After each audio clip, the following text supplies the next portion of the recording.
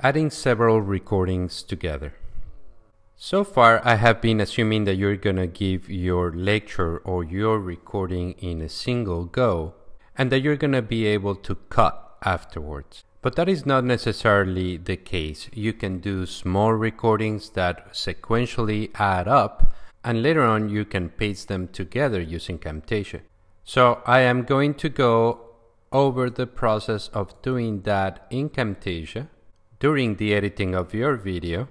And the things that we're going to learn how to place in the timeline are screen capture videos, regular digital videos, sounds, images, and later on we're going to spend some time understanding the tracks in the timeline and what are the track dimensions in the viewing area. For that, I have started by collecting several files that I would like to incorporate in a single video.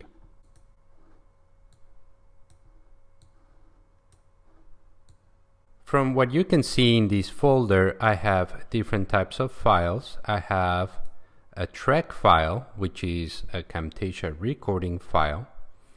I have an MP4 file, which is a regular photographic video. I have an AIF, which is a sound file for Macintosh. I have a WAV file, which is a sound file for Windows. I have a JPEG file, and finally a Hypecycle PNG file, an image file from Wikimedia.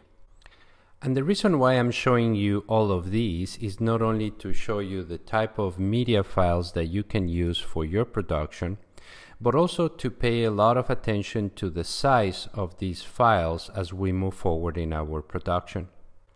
So please take a moment to memorize the different file sizes of each one of these files. The very first file, Camtasia recording file, is 162 megabytes. The next video file is 48 megabytes, 42 megabytes, 42 megabytes, and less than 1 megabyte. I am going to start by showing you the project and media files graphic that I showed before. And this is just to remind you that the files that are the heaviest are the video files, the screen capturing files, and your regular video files. After that, normally audio files are the second biggest one, and then we have image files and things like that. These two files, the Camtasia project files, the one for PC and the one for Mac, these files are very important because they're going to have inside the editing decisions that we have made throughout our editing sessions. So I am going to close these, and I am going to bring Camtasia forward, and I am going to import the files, and I can do it as I've been doing all along, or I can just try a new method and I can go through the menu structure and click import media. And then I am just going to select all the files within that folder. So we're going to find in here our Camtasia recording file, the MP4 video file, the two image files, and finally the two audio files. Now what I'm going to do is I am going to save the project file, and I am going to name it multiple tracks. It might be possible that you're going to be sharing your project file with other people, so I would always check these. So then click on save, and there it goes. What is happening at this moment is that this file got really big because it's including now all of these files. In other words, Camtasia created a single file that is a composite of the remaining ones and also all the information that you have made through your editing process. Very well, I'm going to start doing some editing of our files, and I'm going to start working with all of them over here. Now, I don't have anything specific in mind. Mostly I want to do this in order to demonstrate what is possible inside Camtasia. Basically, I'm going to demonstrate how the program operates when you want to integrate different media files. So the very first thing that I'm going to do is bring this one, the Camtasia recording file to the timeline. And once that it is in my timeline, I can start doing small adjustments here and there. One of the things that we have learned is just to place the head somewhere in the timeline, click on the Shift key, and select different areas that you can trim or you can cut. So I'm not going to cover these anymore. Nonetheless, it is possible that you might want to move things around once that you have done your recording. And in order to do that, you need to bring the head of the program somewhere in your timeline where you would like to make your cut. And at this moment, I'm going to click on the file and I am going to right click and I'm going to split it at the playhead. I'm going to grab another section. Once again, there's no specific reason why I'm doing it over here. It's just to demonstrate how this works, and I'm going to create another split at the playhead over there. What this allows me to do is to grab this part of the video that I isolated, and I can move it up to another track, and then I can displace it. And once that has taken place, I can grab the other part of the video and get it together with this initial part over here. What this is going to allow me to do is to reorder the sequence of the things that I recorded. So I'm going to create another split over here. And now I'm going to drag these outside and I'm going to bring this segment that I cut and I'm going to insert it there. So as you can see, within your single recording, you can split things apart and reorder the sequence of your recording by doing the things that I just demonstrated. The next part is to show you how I can incorporate a different video. So I am going to reduce the view size of my current production, and I'm going to grab the photographic quality video, the MP4 from over here, and I'm going to bring it to the end of the timeline over here. In other words, Camtasia is going to allow you to edit your screen captures and also regular video. In this case, you can notice that the video is not perfectly fitting the viewing area because we have this black area down here and we have this black area over here. In this case, I think that it would work well because there are no major distractions to the showing of this video. But there's a way to change that if that is desired, and it is basically done by increasing the size of this video. So I am going to come to this part over here and I'm going to reduce it to 50% so I have a little bit of working area around the viewing area. And I'm going to grab one of these corners and I'm going to expand it. That is going to increase the size of my video so it can fit the entire screen. And if I play at this moment, everything will work just fine. One of the things that you can notice is that now I am losing a little bit of the video on the left and on the right. And for these type of decisions, it is up to you at the time of making your video and knowing what it is that you're showing, that this will be a reasonable process or not. In the same way, you can select the video, the time-lapse video, and reduce its size and just show it in a small portion of your viewing area. It doesn't have to cover the whole thing. So let's do this work in another place. I'm going to select this video, I'm going to right click, and I am going to delete it from the timeline. I'm going to move to another part of the video, of the screen capturing video. And now I'm going to choose to bring my video of photographic quality over here. One thing that is very important to mention is that these videos are placed in different tracks. And these different tracks interact with each other in the following way. The track that is at the very bottom over here would be also at the bottom in the viewing area. Imagine sheets of paper, and you have one sheet of paper, another sheet of paper, another sheet of paper, and when you place them here, they're gonna cover each other. They're gonna be layering each other, and the one that is at the top would be the most visible one, and the one that is at the bottom will be covered by other things. Let me show you an example. As soon as I move the head on top of where the second video is, that video is going to appear on top of my Camtasia recording. Both of them are there at this moment, but since this one is on top here, it would also appear on top in the viewing area. At this moment, we can proceed in the same way as we did before, and I am going to select this video, grab one of these corners, and I'm going to move it in. And now you can see that we have both videos interacting simultaneously on the screen. I don't know exactly in what instances this will be appropriate for your work, but it is important for you to know that this is a possibility and that this program is mostly a set of tools that you are able to utilize in different ways. So as you play these two videos together, this is what is going to happen. Rendering of the video normally takes a long time, or a lot longer time than when you produce other types.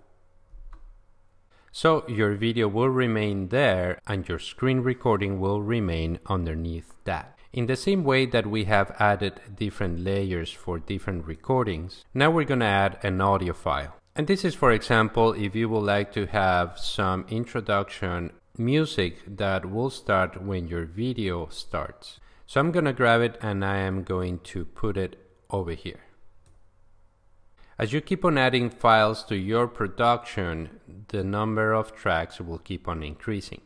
I would like you to use your judgment when it comes to adding many tracks, because once that you add too many tracks, your computer will start struggling juggling all the different media. So sometimes it might be good not to create a brand new track with a brand new file, but just to place the file in a track that has already been created, and then you limit the number of tracks that you're using. In this case, I'm going to bring it back up. One of the things that is going to determine how many tracks you can manage in an easy way without struggling is the processor speed of your computer. So, for example, what I'm going to do with this audio file is that now that it has been selected, I'm going to split it, and I'm going to take this part away and delete it. So now I have my introduction audio, and I'm going to drag it all the way to the beginning of my production. Now that I have placed my audio file over there, I am going to go to the transitions option over here, and I'm going to select audio fade in and fade out, and I'm going to drag these and I'm going to place it there. I'm going to zoom in so we have a better idea of what's happening at this moment. So this is my fade in of the video music, and it's going to be a slow fade in. Probably I'm going to make it a little bit faster so we don't spend a lot of time demonstrating how it works. So here it goes. Okay, now we're going to work on exporting your recording and uploading it to the internet.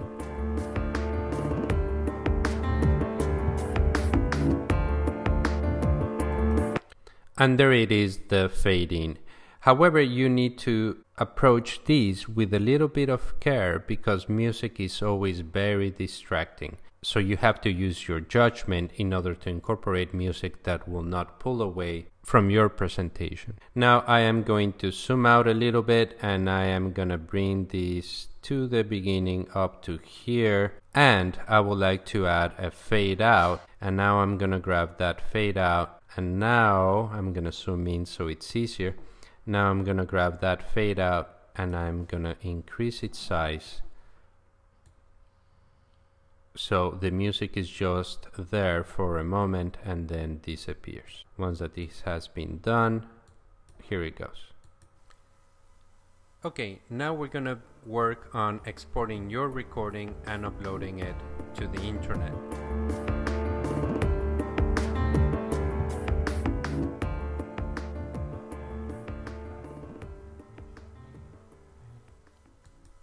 And there it goes.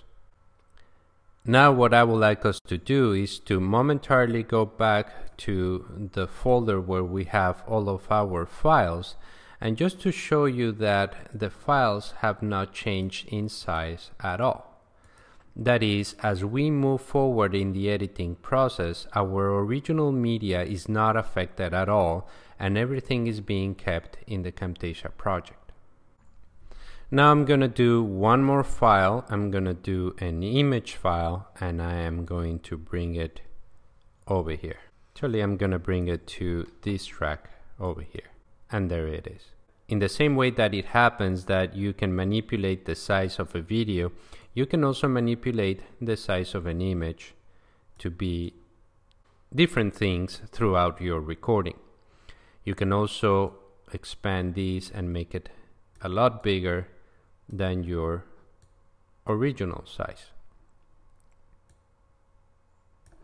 And in the same way that it has happened before, we're going to have that video over there, and then whatever is layered on top of the track is going to appear on top of the viewing area also.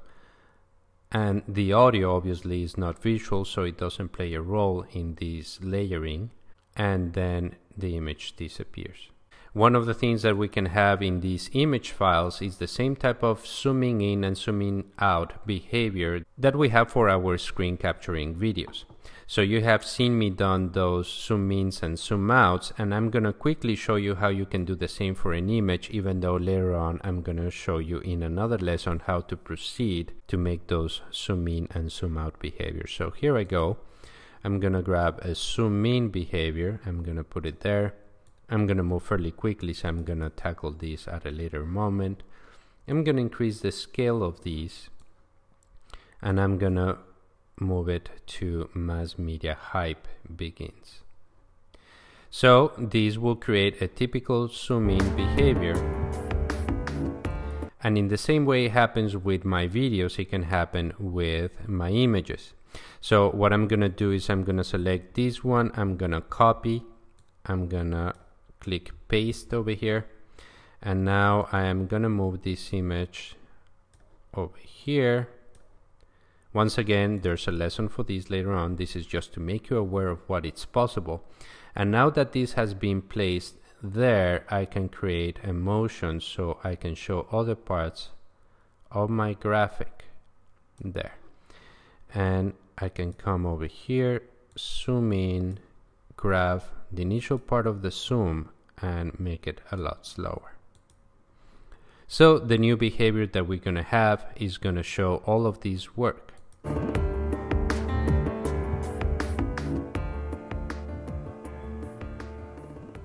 And there it goes.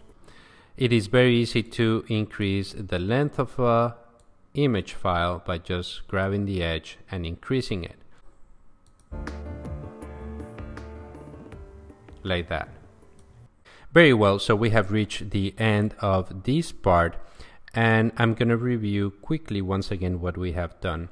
The very first thing that we did was to split the video and grab the isolated part and change its location. So that is one of the options that you have.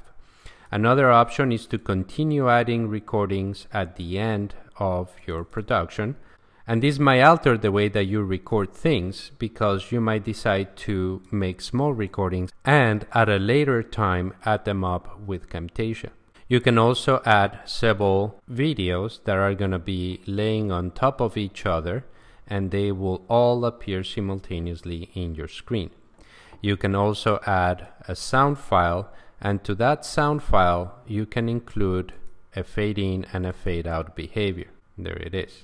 So there are many different ways for you to integrate many different files into your productions, and you don't necessarily have to go about it by doing a single recording and just cutting little parts of it. This might be a process that involves the inclusion of more media files, and that would allow you to achieve better videos.